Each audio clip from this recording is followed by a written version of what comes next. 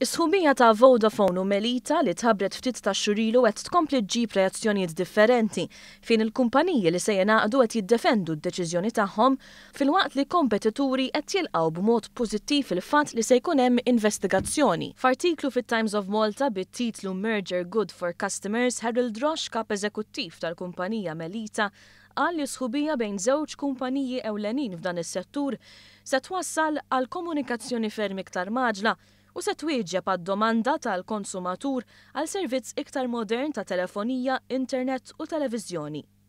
Għalhekk għal il-kap eżekuttiv huwa kruċjali li Malta tikkonsolida investiment ta' dan it-tip għall-infrastruttura diġitali ġdida bħal-mija l-5G, investiment li huwa pedament tal-prosperità għan-negozji tagħna u għall-ekonomija tal-pajjiż, jgħid il-kap eżekuttiv. Però sħubija bejn iż-żewġ kumpaniji nislet ukoll sentiment negattiv fl-għaqda tal-konsumaturi li hija kontra din is-sħubija.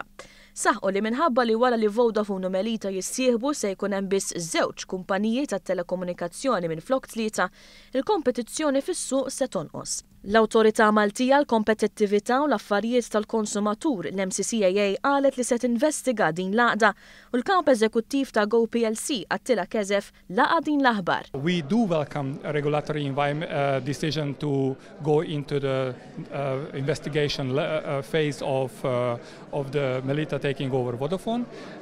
That is something what needs to be really looked at depth because there are serious concerns about competitiveness of the market if this comes across.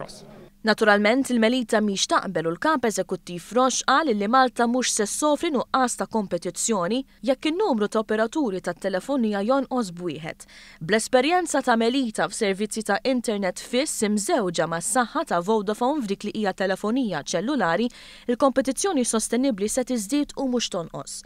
Il-kap eżekuttiv tem jgħid li jekk is-sħubija tkun approvata mill-MCCAA, din se tkun l-aħjar opportunità biex f'Malta jkun assigurat investiment kontinwu fit-teknoloġija.